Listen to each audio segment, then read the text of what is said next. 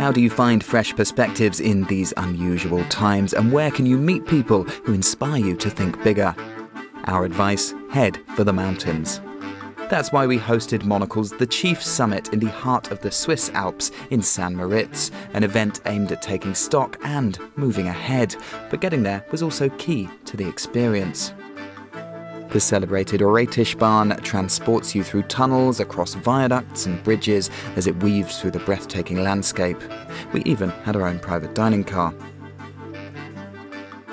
By the time the train pulled into St. Moritz, the scene was very much set. There were welcome drinks at the Kulm Country Club, and already the conversations had started and new contacts and friendships began to be formed.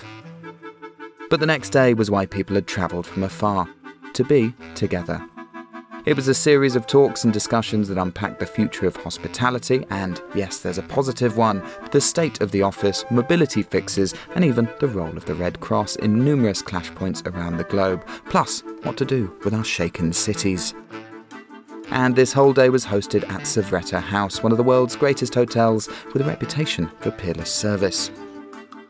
Heads filled with fresh perspectives, lungs with equally fresh air, it was time to head up the mountains by chairlift, all dogs welcome by the way, to digest all that we'd seen, heard and learned.